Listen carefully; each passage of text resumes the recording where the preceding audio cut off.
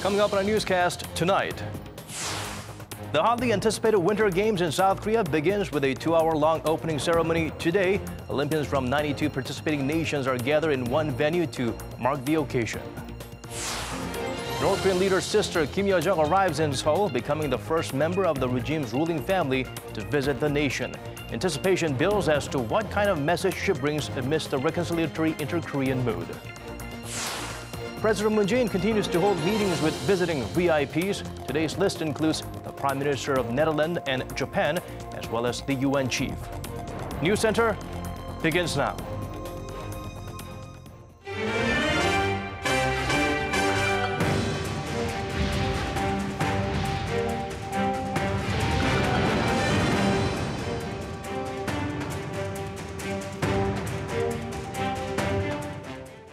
It's 8 p.m. here in Korea, coming to you live from our studio in Seoul. This is Arirang News Center. Welcome to our program. I'm Daniel Choi.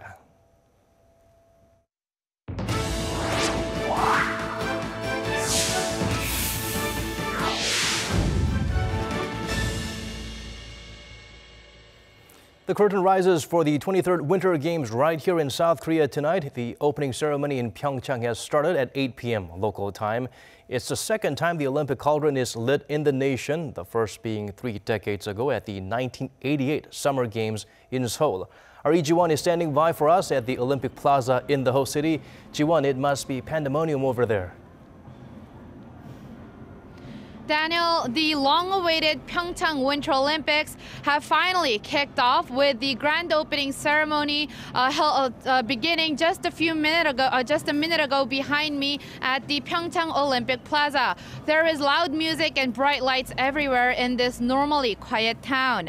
The excitement down at the plaza on this historic day was real, and many friends and families have come from all over the world to witness this international sporting festival held in South Korea.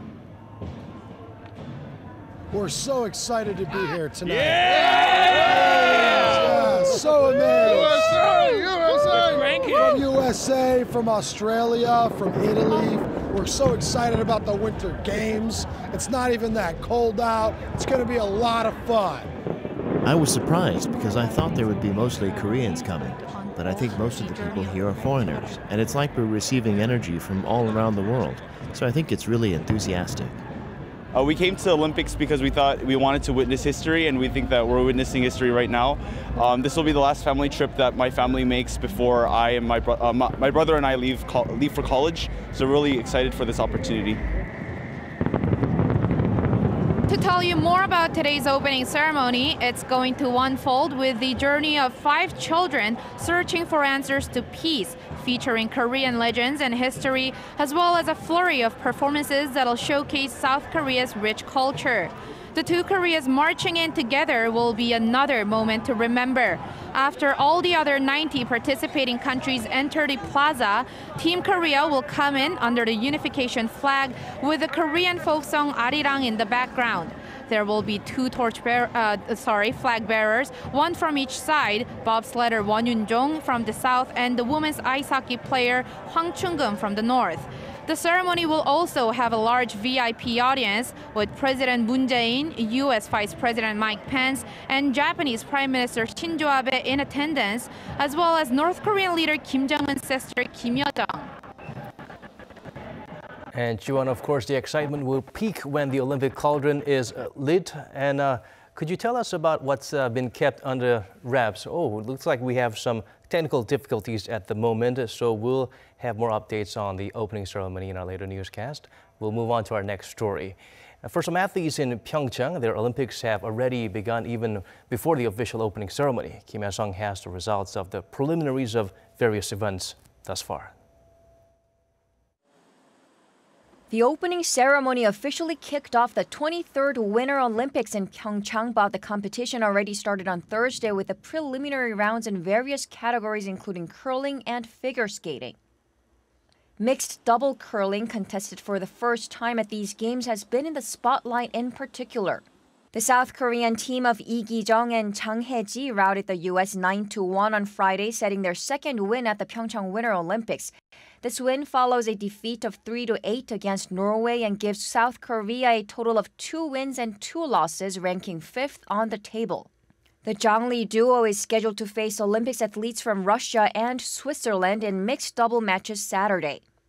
Another highly anticipated category is figure skating, which already heated up the ice rink with short programs of men's singles and pairs. 17-year-old figure skating rising star Cha Jun-hwan debuted on Friday in the men's singles to finish 6th out of 10 skaters with a season best of 77.7 points. Freestyle mogul skiing for men and women also held preliminary games Friday with more rounds lined up throughout the weekend. Kim Hae-sung, Arirang News. Meanwhile, President Moon Jae-in hosted a pre-event to welcome the many world leaders in his country for the Games. The possibility of a get-together between leaders and key officials of Seoul, Washington, Tokyo, and Pyongyang tracked much spotlight. But did it really happen? Our Moon Geon-young joins us live from the nation's top office. Geon-young, what's the latest? Well, Daniel, the opening ceremony of the 2018 PyeongChang Winter Olympic Games is getting underway on a rather uncomfortable diplomatic note at least. South Korean President Moon Jae-in hosted a welcoming reception for his top guests that ended right before the opening ceremony opened. And we are hearing that at the event tonight was an absence of U.S. VP Mike Pence. Now, on the guest list were many world leaders in the country for the PyeongChang Winter Olympic Games, including Japanese Prime Minister Shinzo Abe, U.S. Vice President Mike Pence, and North Korea's nominal head of state Kim Yong-nam. What we know thus far is that the event got delayed by 40 minutes as the Japanese Prime Minister and the U.S. Vice President didn't appear on time for President Moon's receiving event and the photo session. So the event got underway without the two, and the South Korean leader had to step out of the dinner reception for a separate photo opportunity with Mr. Abe and Mr. Pence, after which the Japanese Prime Minister joined the crowd and seated himself at the head table. But the U.S. VP went in, shook hands with those at the head table, but not with North Korea's Kim, and left the premise without seating himself for dinner. Now, global media attention had been focused on the possibility of the first face-to-face between North Korea's ceremonial leader or head of state and U.S. Vice President Mike Pence, but that obviously did not happen, intentionally avoided by Pence. Daniel. All right, Geon-young. North Korean leader's influential sister Kim Yo-jong, however, was never on the guest list and was not at the pre-opening ceremony. So are we expecting any contact between President Moon Jae-in and Kim Yo-jong? Well, absolutely, Daniel. So while Kim Yo-jong, North Korean leader Kim Jong-un's influential sister, did not attend the reception earlier this evening, South Korean President Moon Jae-in has said he will host a luncheon for the sister of North Korean leader Kim Jong-un and the rest of the high-level officials from North Korea traveling to the south for the PyeongChang Winter Olympic Games. Now, sources say that an informal luncheon of that sort will give Kim Yo-jong more freedom to interact with the South Koreans instead of one main speaker taking the center stage. Hosting an informal luncheon for the high-level North Korean delegation avoids really any protocol format where the only one main speaker has a voice, and that main speaker would normally be Kim Yong-nam, the head of the delegation and North Korea's ceremonial head of state. But in this case, what the younger sister of North Korean leader Kim Jong-un has to say will take much more significance and meaning. That is, both sides had maintained a delicate balance so as not to disrupt or upset any kind of diplomatic efforts that could overshadow the Winter Olympics. That obviously is not turning out to be too successful thus far. Daniel.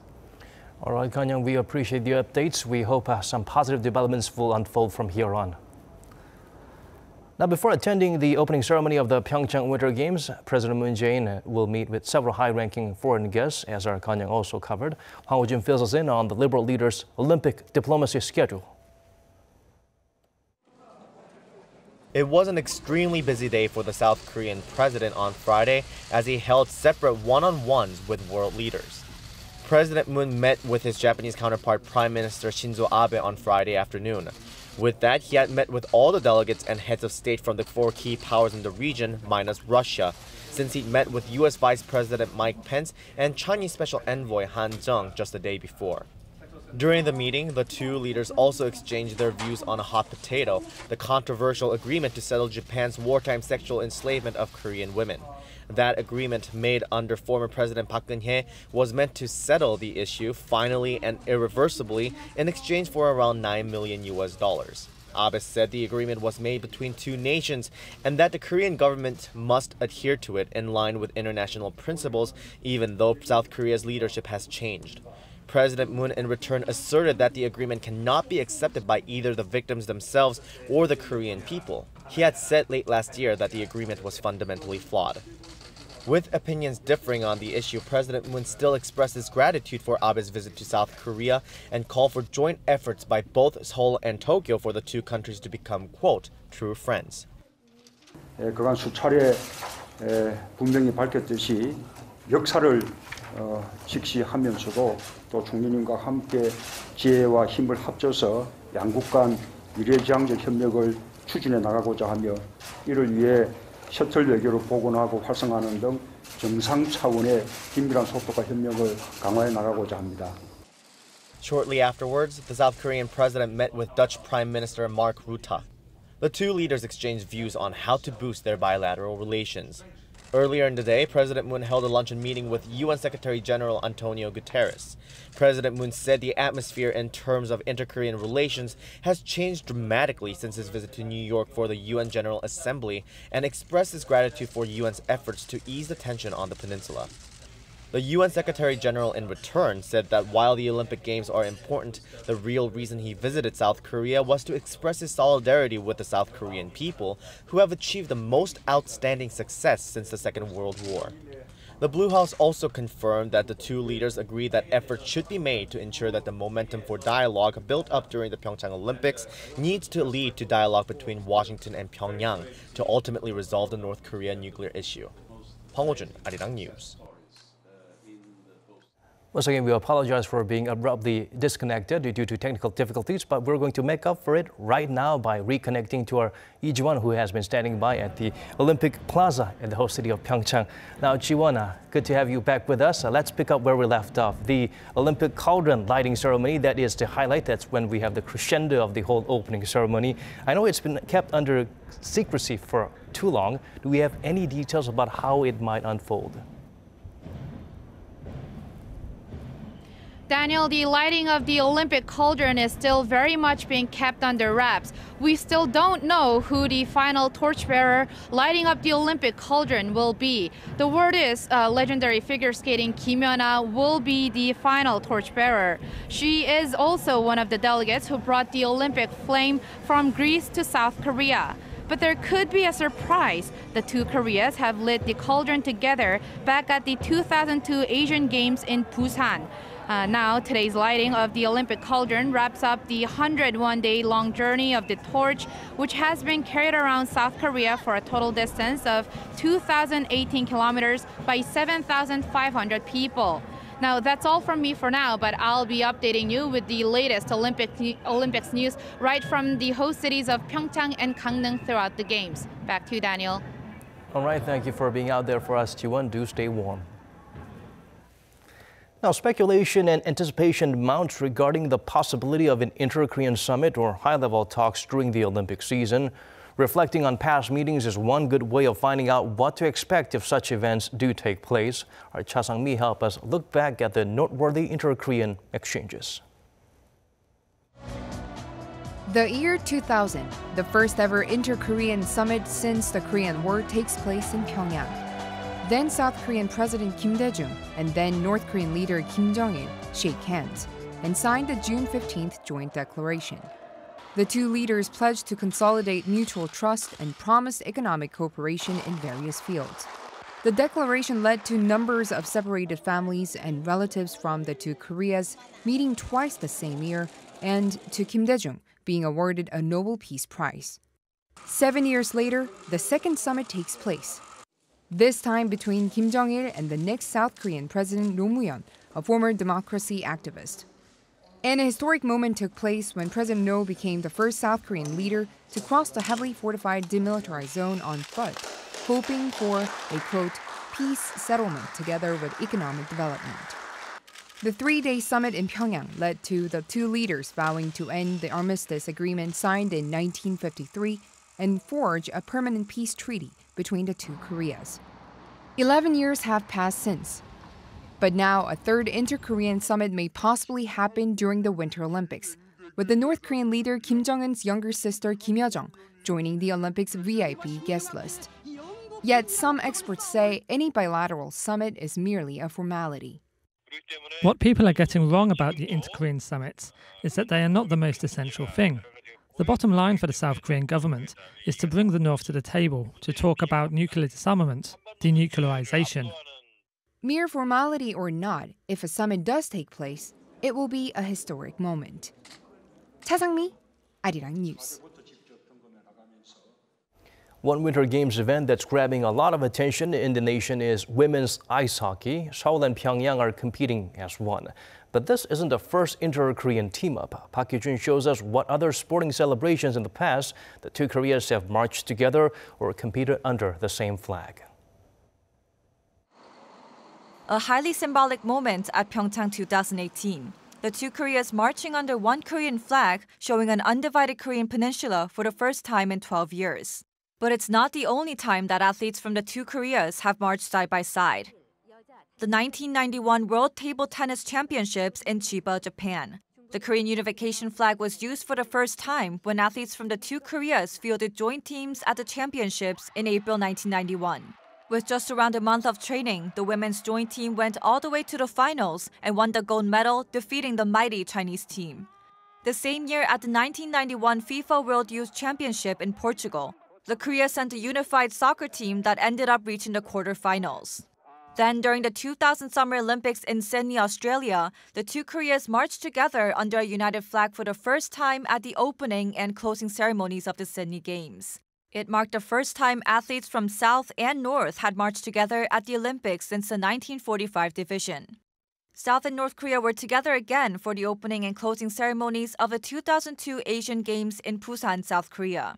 It was the second appearance of the unification flag and the first time North Korea sent their Army of Beauties, the same cheerleading squad rooting for the two Koreas during the PyeongChang Games.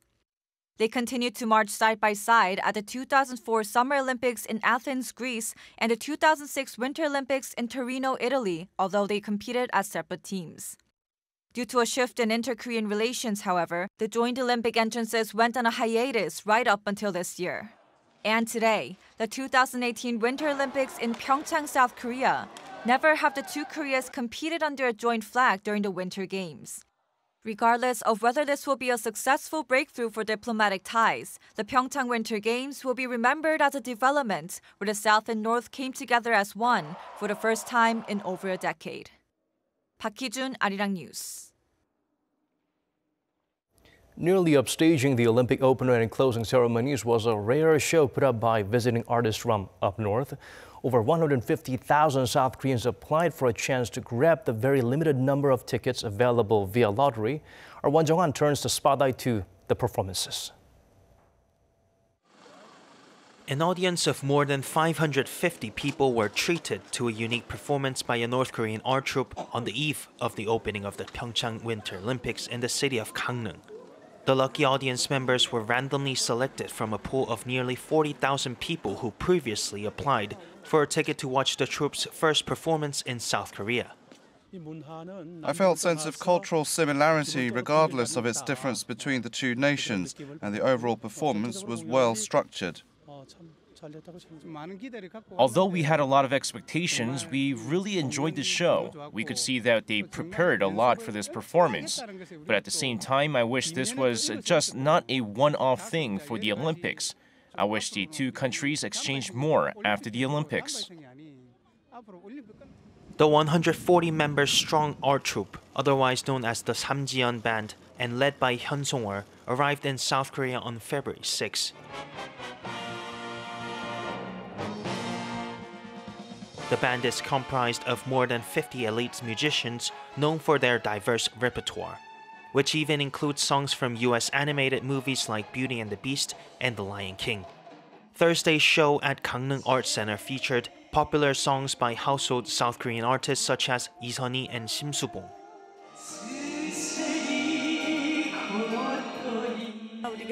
They sang songs which were familiar for us to sing along. I was impressed by Choi Jin-hee's Maze of Love, Arirang, and Everybody Cha-Cha-Cha. Another widely anticipated performance was that of the so-called Borambong Band, a group of talented musicians and all-female singers who are known for their colorful performances and are often compared to South Korean K-pop girl bands. This marks the first time since 2002 the Pyongyang sent an art troupe to South Korea. It is also the largest North Korean artistic delegation to ever perform on the South Korean stage. Meanwhile, nearly 300 conservative activists held a rally in front of the Gangneung Art Center. Some 4 hours prior the performance, the protest ended without incident. Next, for the Northwest Art Troupe, a trip to Seoul to perform at the National Theatre of Korea on Sunday evening, just 1 day after the joint women's ice hockey team's historic first match against Switzerland. Won Jong-hwan, Arirang News, Gangneung.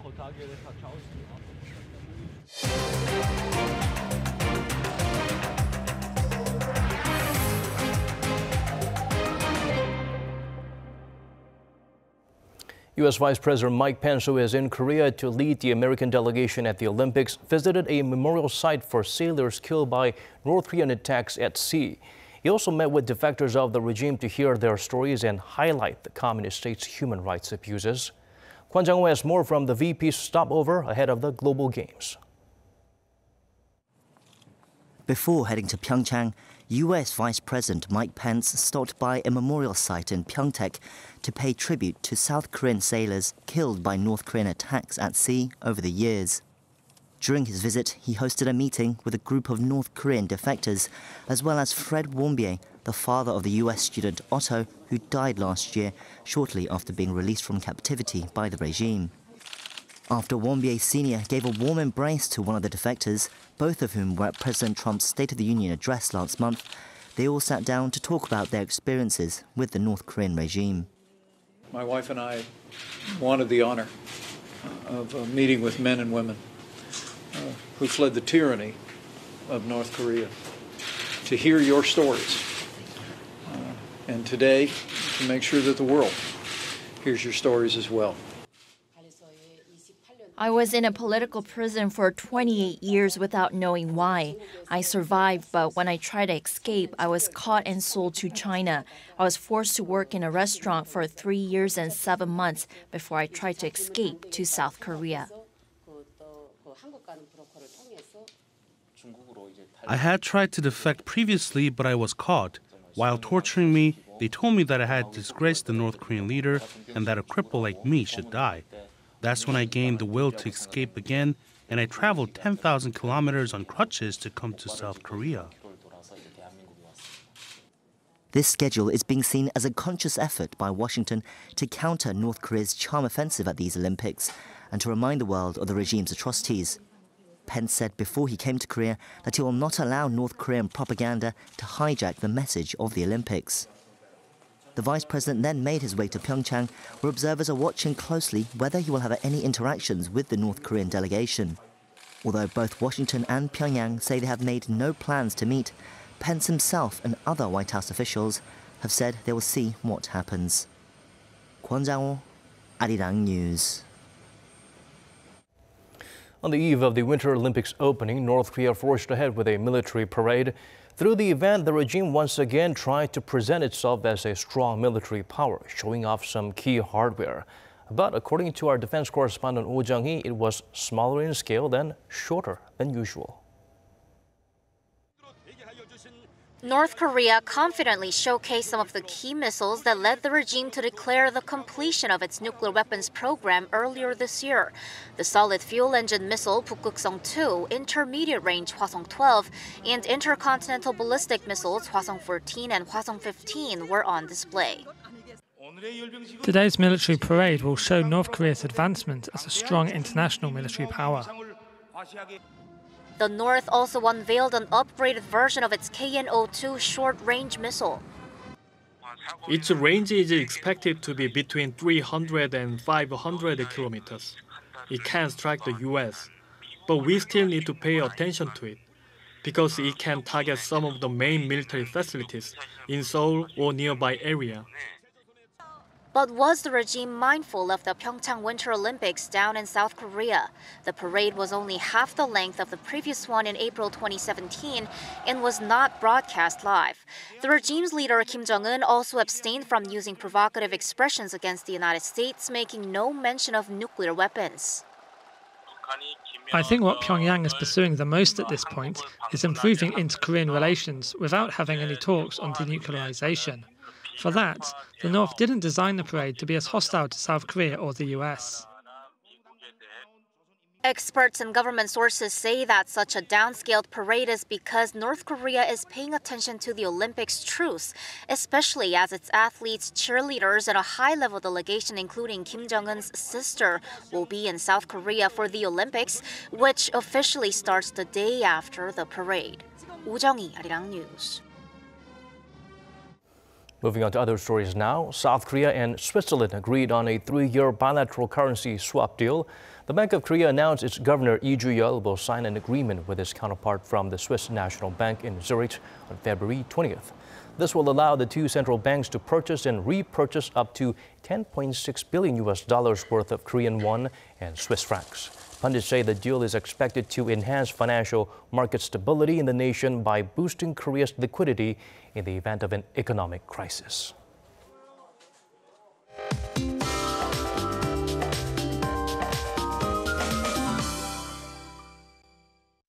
Time to turn to Michelle back at the Weather Center for the updates you need. Michelle, the long-awaited opening ceremony of the Olympics has finally begun. What kind of weather are we experiencing right now over there? Daniel, thankfully, the daytime high was bearable, reaching positive territory, but as soon as the sun went down, the negative readings are dominating again. And the temperature inside the stadium will linger between -5 and -2 degrees Celsius under cloudy conditions. But the wind chill factor is going to make it feel like -10 degrees. Meanwhile, snow is in the forecast between midnight and tomorrow morning. 경기도, 강원도, 충청도, and 경상북도 provinces will receive less than 1 centimeters of snow.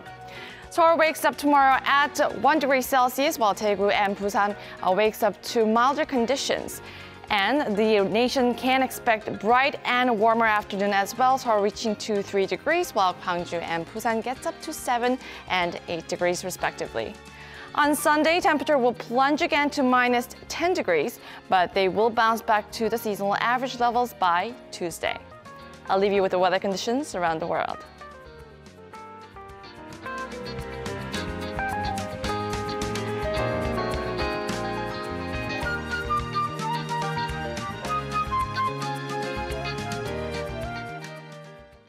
That's all from us. To all the Olympians competing in the weekends, best of luck wherever you may be tuning in from.